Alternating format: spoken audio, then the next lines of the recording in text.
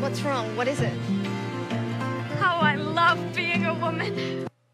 Nobody told me how lonely being a man is. I had closer friendships with random women I met in the bathroom before I transitioned at clubs because of how open women are than I've had in my 8 years of transitioning. Because women are just so much more vulnerable and deep than men. But to have known, and I think a lot of trans men feel this, is we knew what depth felt like before we transitioned. We knew what it felt like to have people want to hug us. And to have people want to talk to us. And to have a community. And then you transition and you're just a guy walking down the street that people cross the street so that they're not near you.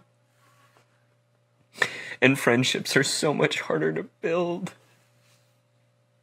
And people are colder. What's hard is none of this invalidates how real and raw women and people who are in marginalized groups feel about cis white men. All of that's valid.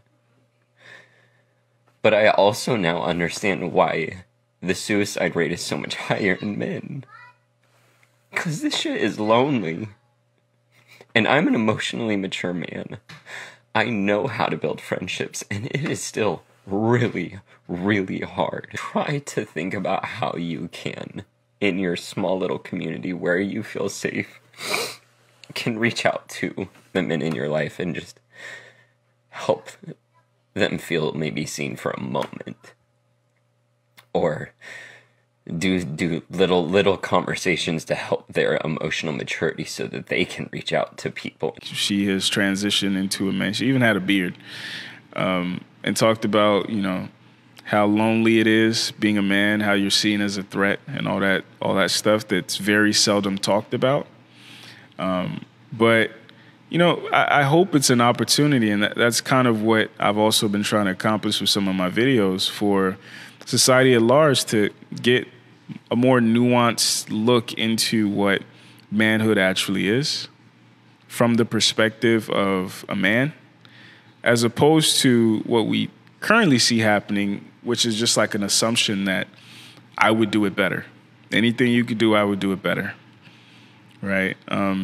I did a discussion for this organization in Atlanta, and I asked the famous question that I asked on the channel. I asked the young lady, I was like, what kind of man would you be if you woke up tomorrow and you were a man? And she basically said, I'd just be a male version of myself.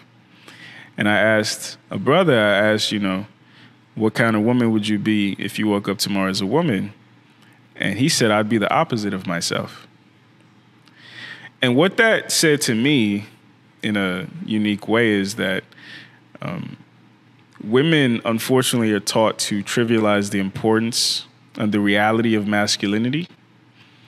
And men, again, whether imperfect, we tend to have some level of reverence for what it is to be a woman. Because, again, most men are saying, I would be opposite, which means that I recognize the gaps that I have as a man that a woman would fill.